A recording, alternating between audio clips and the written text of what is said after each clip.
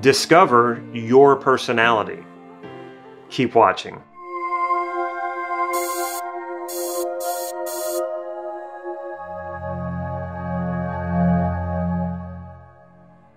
I'm Damon Card, this is Life Mastery Gym, and I teach people just like you cutting edge NLP processes so that you can take charge of your life and create the destiny that you want to live. So if that sounds good, go ahead and hit that subscribe button so you can get these videos on a regular basis. What is it you would like to understand better about yourself and about your behavior? By the end of this video, you're going to learn an important tool that will help you understand yourself better, understand your behavior better, and overall understand your personality better. I've been using processes and techniques like Meta Programs for years to help myself understand me, to help me understand myself better, but also to help hundreds of clients understand what it is that they do, where does it come from, and what to do about it, how to make changes. And you can't make changes that you're not conscious of.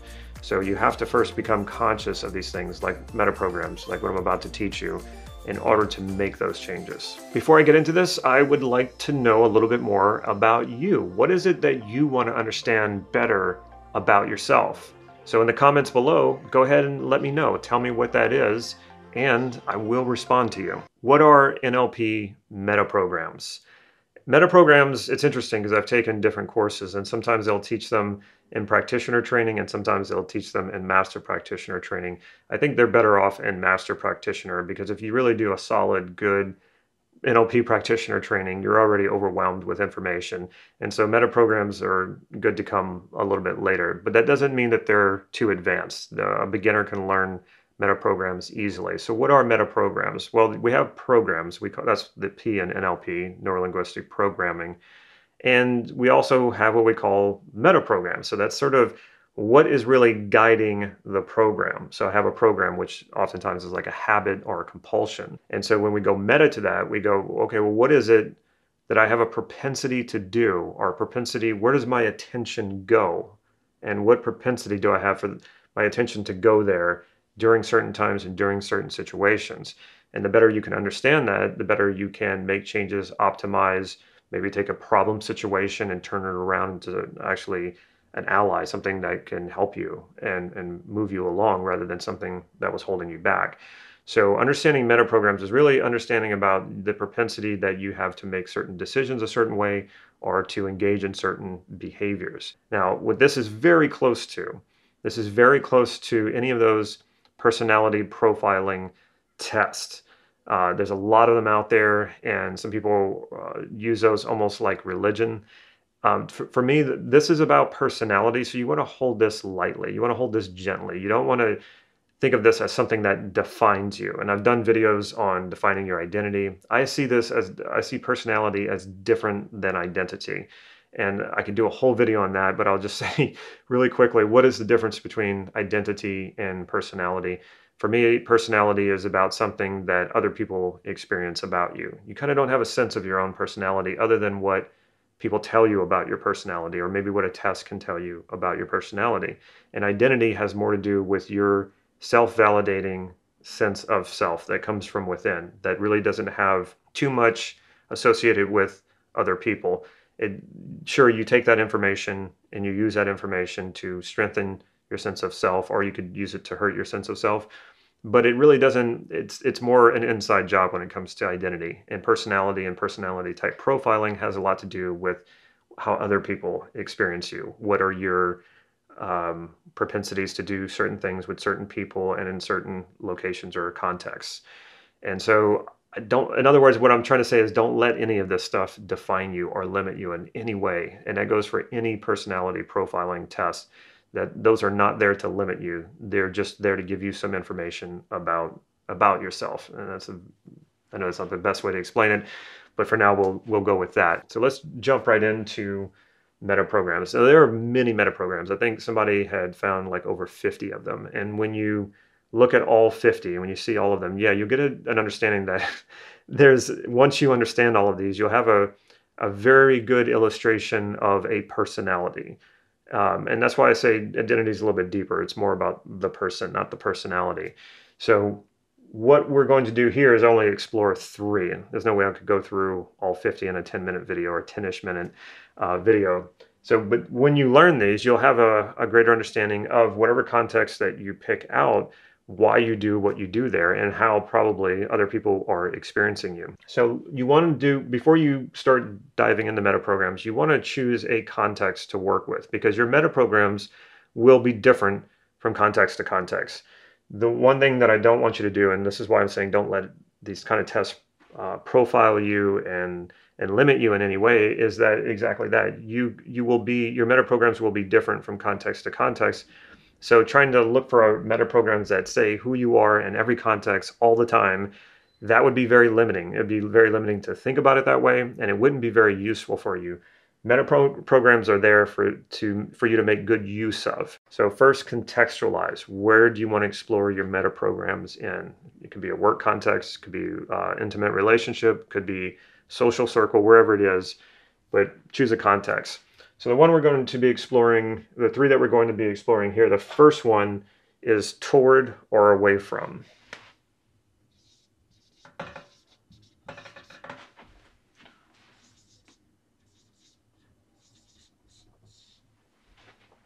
So what is this? Do you have a tendency to, in your mind and in your behavior, move in the direction of what it is that you want, or move away from what it is that you don't want? Now think about that, because what most people want to, the right answer sounds like, well, I want to move toward what I want, but that's not how most people think, actually. And that's not how most people go about things. And I know this because I've coached a lot of people, and usually the first thing that I have to work with somebody on is getting them to say in the positive what it is that they want, because I'll ask them what do they want, and they think they told me what they want, but what they just told me is exactly what they don't want. Well, I don't want this to happen, or I don't want to do that, or I don't want to be too afraid to succeed, or, so you think about that. When you think about what it is that you want, does your mind naturally gravitate to what you don't want or what you do want? Now, remember, contextualize this. If you think about it in life in general, you'll say, well, there's that one time where I did it this way, and there's that one time that I did that way. It's just too general, too broad. So choose a context. At work or your professional life, do you have a tendency to move toward what you want, or think more about what you want, or more about what you don't want, or more about what you're trying to get away from? Same thing in your relationship, like an intimate relationship. Same thing in school, social circles. Make sure you give it some context. It'll be much easier to elicit this when you do it that way, when you have a context. Now, this is also a spectrum. It's not an either or sort of thing, because most of the time, most people do varying degrees of this. So some people might say, oh yeah, I'm most of the time, I'm thinking about I'm trying to move away from what it is that I don't want, but every once in a while, I do go about it this way. So, okay, you could draw a line instead of just circle and say, oh, I'm an away from. There might be varying degrees, and more than likely there is. And so some of you might have said, well, I do both. I think of them both. Okay, then you can go in the middle here. And then there will be people, usually your very, very positive people, are always going toward. Now, in a meta program, we tend to shy away from saying, well, what is better, or what is right, or what is wrong? But I can tell you, in most cases, focusing on what it is you do want will serve you much, much better, because this puts it into your unconscious. You can see, hear what it is you want. It's compelling, then you want to move toward it. If you're focused on what it is you don't want, and you're very clear about that, and you know it very, very well, your unconscious doesn't know the difference between something you want to move toward or want to move away from. What it does want to move toward naturally is clarity, and it moves away from confusion, and it moves away from the unknown. So if you don't know what you want, or you're not very clear about what it is that you want, but you're very clear about what it is you don't want, you're going to naturally gravitate here. Having an away from meta program is exactly that. It's you're focused on what it is you don't want. And that, even for some people, they have a hard time understanding that. And they're like, well, no, it's what I don't want. I say, yes, I know it's what you don't want, but not wanting it is putting your focus on it. Okay. So it's not putting your focus here and getting clear about this. It's probably a good idea to know both. It's probably a good idea to know what you don't want, so that if you see it coming up on your path, your journey, you go, oh, I need to avoid that. but you don't want to focus on it. You don't want to think about it a lot. What you want to be thinking more about is this. But it's good to know both. All right, so let's go to the next one. This is the one that I use a lot.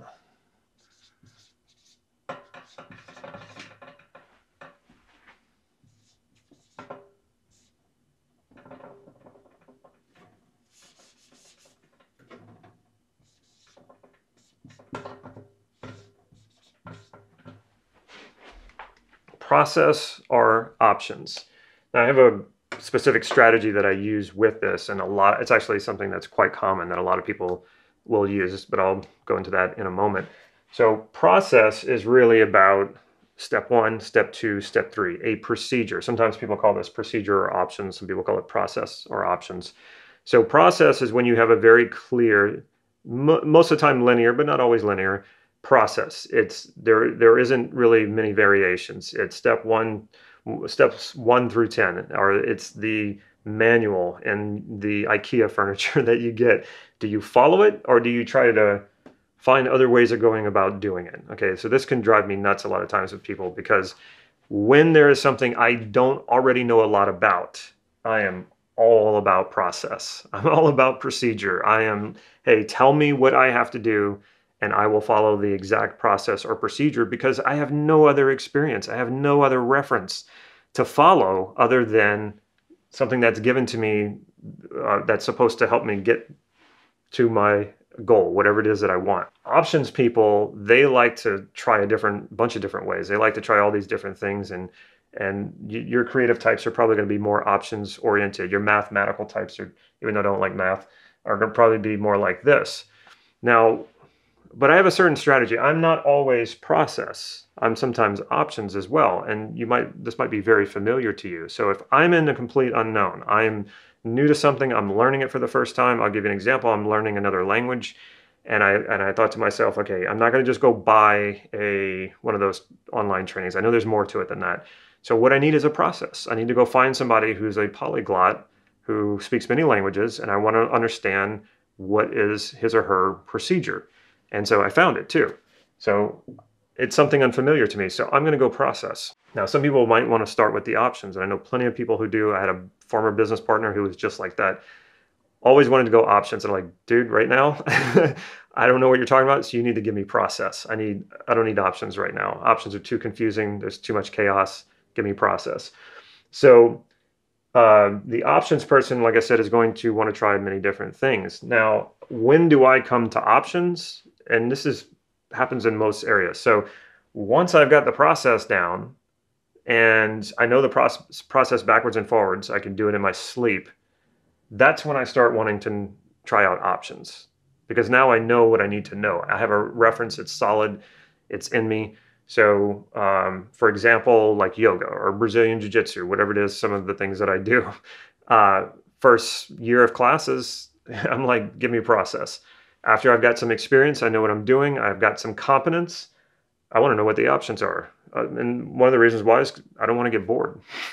So what kind of learner are you? Or when you're in a new situation, what do you start with? Do you start with the options, or do you start with, hey, I need a process? Now, like I said, it can vary. At work, you might want all process. In your social circle, you might want all options. What would be an example of process in a social circle?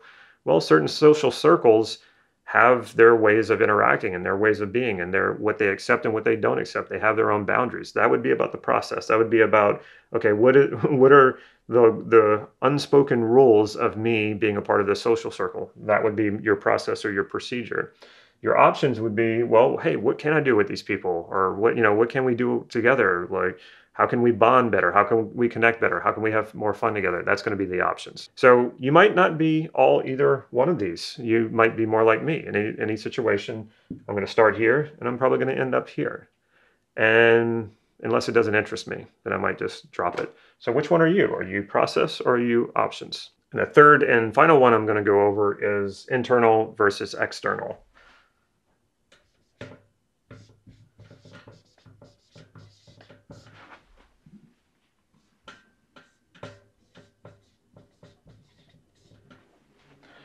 This one is really, really broad. So you kind of have to get a little bit more detailed about what is it that you're talking about. But in general, internal versus external is Where do you seek your information for, especially making a decision? Decisions are really what gets any action going. You have to make a decision to act. So where do you go for that information? Where do you go for validation? So do you rely on your own internal thought? Like you think about those deep thinkers, people who say, um, you ask them a question or they're going to have to make a decision. They say, well, let me get back to you on that. And they have to go somewhere and do some deep thinking. They're not going out asking for advice. They go to their cave, wherever that is, and they think this through, and then they come back. And maybe they do want a little bit of feedback because they're not 100% this. But your internals are going to do that. You're going to go off to somewhere else and they're going to think this through. They might write stuff. They might do other activities, but they're not really looking for this. They're not looking for other people's input. And maybe they're not really even testing anything that wouldn't be the feedback, what could be from something other than a person.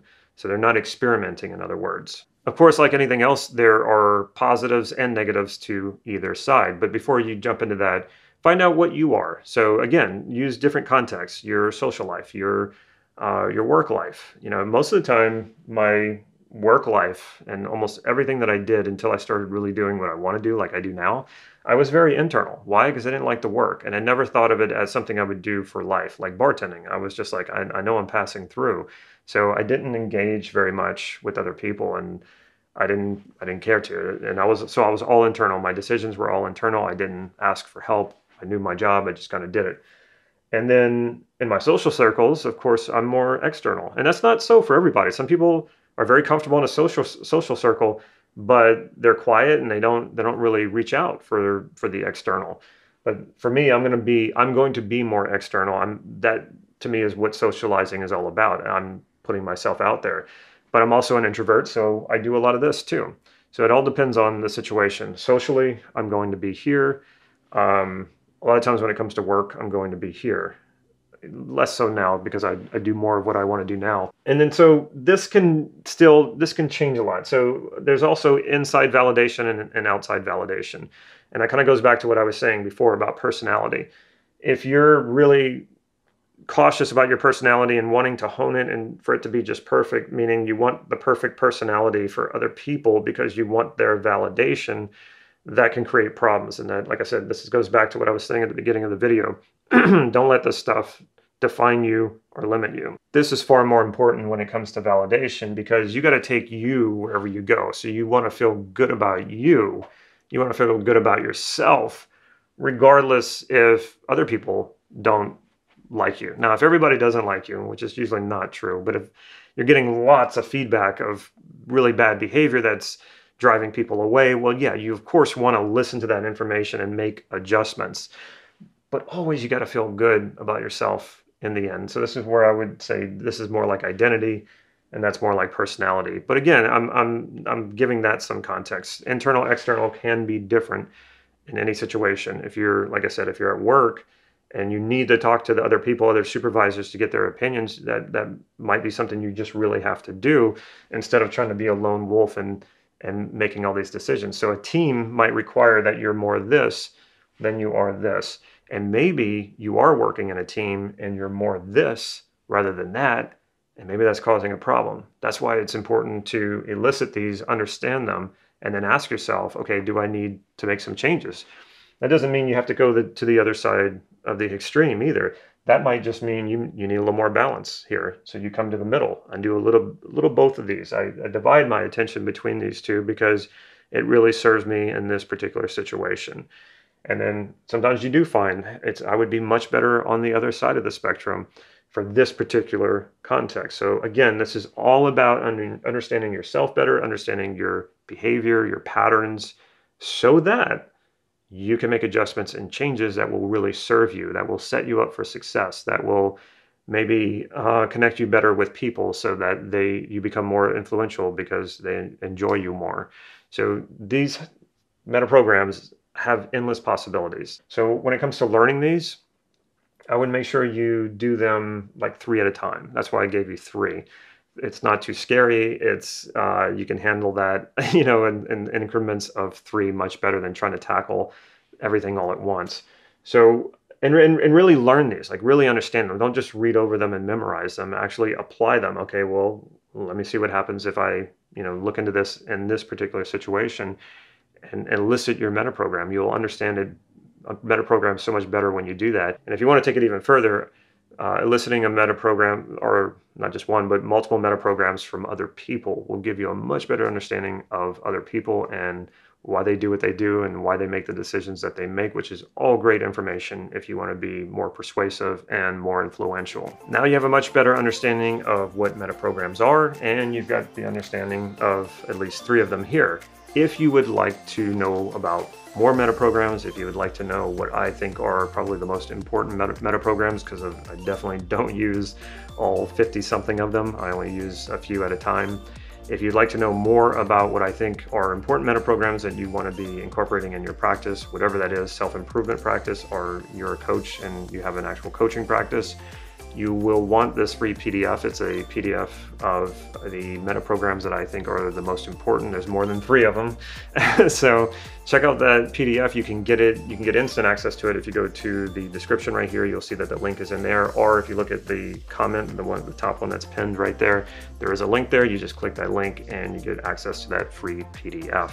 In the comments below as well, while you're down there getting your free PDF on meta programs, let me know which one of these you are in different situations. Post that in the comments right down below. And if you haven't already, make sure that you have clicked that subscribe button, or you're already subscribed, and click that bell so you'll be notified when I put new videos out. If you can think of a friend or a family member who you think would like this video, make sure you share it with them.